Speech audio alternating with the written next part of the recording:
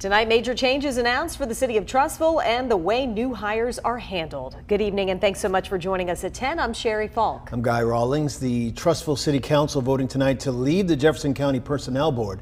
Leaders say a big part of this decision has to do with public safety and how fast Trussville is growing. WVTM 13's Jarvis Robertson was at tonight's meeting and he joins us now live with what's next for the area. Yeah, Sherry and Guy. Now, the Trussville City Council, they voted unanimously in favor to leave the Jefferson County Personnel Board. Tonight, the mayor told me a big part of that was because of public safety and job recruitment.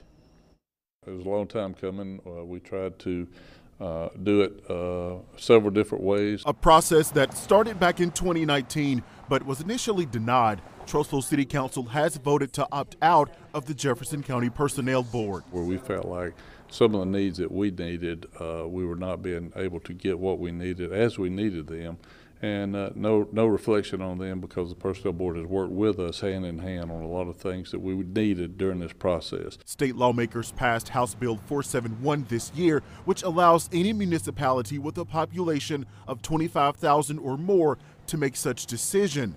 Tuesday night, the mayor says public safety was a big part of the reason for this vote, especially when it comes to hiring the best or most qualified candidate for a job and simply being competitive. There's other cities around that had an advantage on us based on salaries and the list that people had to get on to be selected. I asked Mayor Choate what made the process less competitive. The salary range and the job descriptions were all set through the Personnel Board, so we all operated under that. Trussville will have to create a civil service system now that the ordinance has been voted in favor. The next step will be for the city to inform the Jefferson County Personnel Board. This will go into effect October 1, so we'll notify them effective October 1.